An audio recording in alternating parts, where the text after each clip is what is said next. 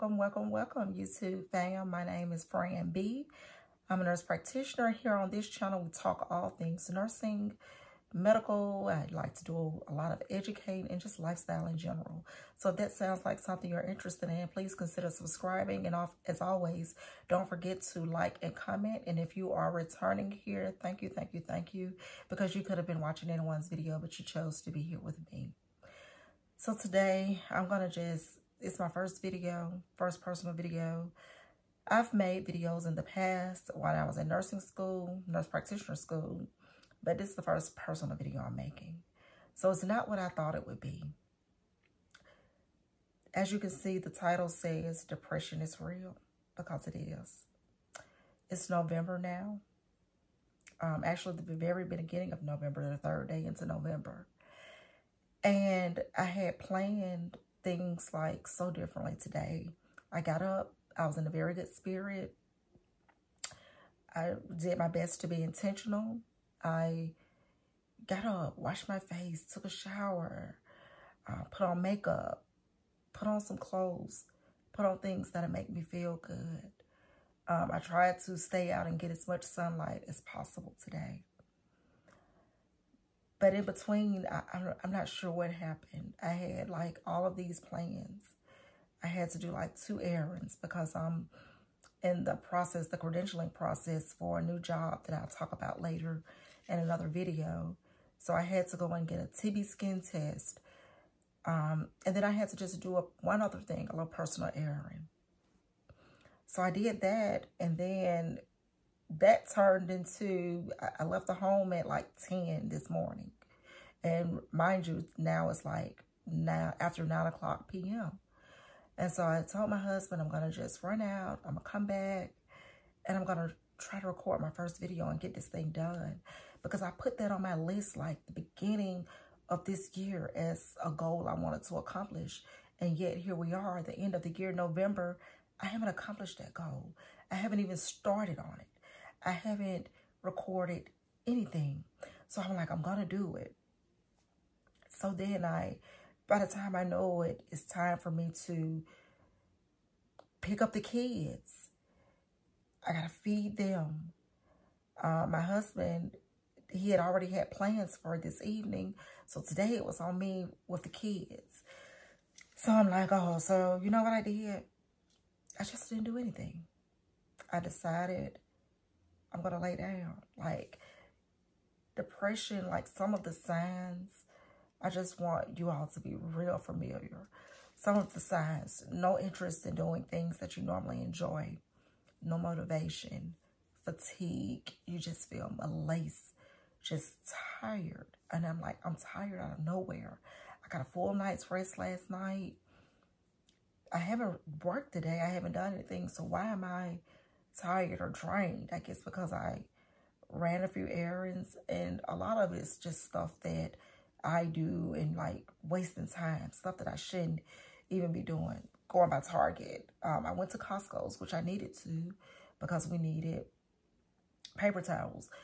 But the thing that I want you to key in on is depression. And in the community, in the African-American community, the Black community, we often like to look over depression or say, you know, just get up and go on about your day. But with the daylight shortening, and we're not getting as many hours of daylight. Right now, it's not daylight here. I live in Alabama. It's not daylight until almost 7 in the morning. And then the sun starts going in at 5, a little after 5, 5:30, almost 6 in the evening.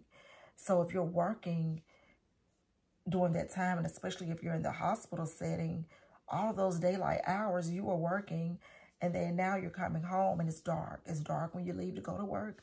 It's dark when you come home. So you're missing like a lot of that sunlight that we normally would get. And so with that being said, we have to listen to our bodies, listen to ourselves, know the signs. Just not getting up. Like for me, I let things build up when I'm depressed. When I say things such as house chores, I'll make the bed up, of course, but I'm not like how I would normally make sure keeping the house vacuumed, keeping the clothes washed, keeping up on that. The clothes will just pile up until I just have to wash. And it's not a good feeling. I'll just buy things, because that's one of my ways to cope. One of my therapies, I'll just go out and buy things that I don't need. And I guess it makes me feel good when I make that purchase. But after that purchase is done, I'm back to feeling the same way I was feeling before. And that doesn't feel good. So what I did today was I just got through bathing my son probably a little after 8. And while I was just going to take a bath and just wash my makeup off that I put on to record a video, to get my first video recorded, to get things going and off the ground, I was just about to go in the restroom, in the bathroom, wash all my makeup off, take a shower, and just get in the bed and just bury myself. Even though when my husband left, I went to sleep. I went to sleep for like 2 hours. And then I got up and I was like, you know, the day is gone. Give him a shower. Give my baby a bath. My toddler, I have a 4-year-old. Give him a bath. Just get back in the bed. And no, I have a 14-year-old daughter, so he wasn't up by himself. And my door is always open. I'm just closing it now to record this video. But my door normally is always open. We don't close our door, me and my husband. So I was like, yeah, let me just take a shower, get in the bed, go to sleep. Tomorrow I wake up, I'll do it all over again, put on some makeup, and I'll feel better. And I'll be able to do it. But I've had 3 off days this week. I was off Monday, Tuesday, and Friday, which is today. And between all of those days, I haven't really done anything purposeful. I haven't done anything to be productive. That's the word I'm looking for. Anything productive. I've basically just been going through the motions. Just, hey, get the kids to school, make breakfast for them, work the couple of days I work, picked up a few things around the house. The other days I was off, just, I don't know, just wasting time. And I'm tired of doing that. I want to get out of this crud I'm in. I want to feel better. And I'm just trying to recognize that, hey, if this doesn't change, because I've been feeling this way for like at least a month and a half, I'm going to have to do something. I'm going to have to seek out to my primary care physician, get some help.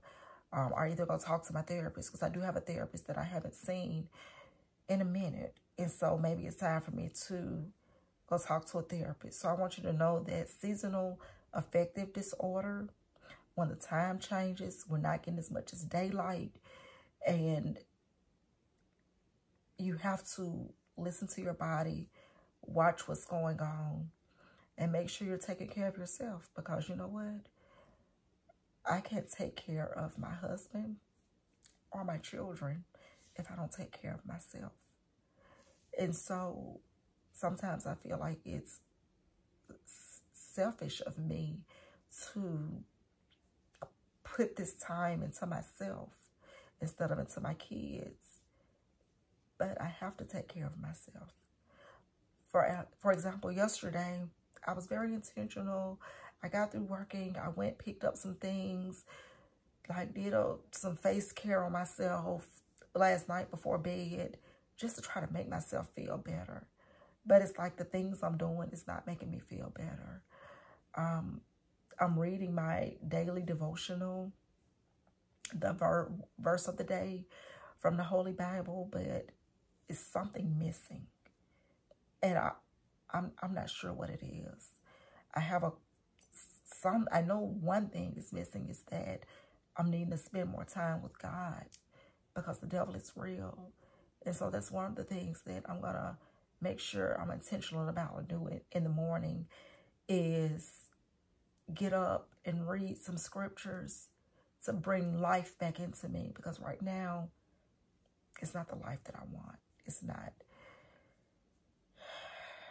It's just not. I'm not feeling me. I'm not feeling friendly. I'm not feeling energetic. I'm not feeling productive. I got all these thoughts and ideas, but I'm not putting anything into action. This year, when the year started, me and my husband, I came up with the thing. I said, this is going to be the year of execution.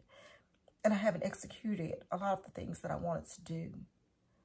It hasn't been a crappy year. I thank God for the year. But the year of execution as far as me, as far as becoming an entrepreneur, it haven't gone anything like what I thought it would be. So I'm going to put some things down below about seasonal affective disorder, or no, another way term for it is SAD. And if you know of any suggestions, anything you've done personally to combat depression and anxiety, please feel free to let me know. Put it in the comments. I'm just open to any suggestions to get out of how I'm feeling now, because I close the door and I don't do this. I'm not this way in front of my kids. But I know I need to take care of mommy. Mommy got to take care of herself. So if there's any suggestions, please let me know. And like I said, I'm going to continue myself to be intentional. I thank you for watching. Please don't forget to like, comment, and subscribe. And I'll see you in the next video. Bye-bye.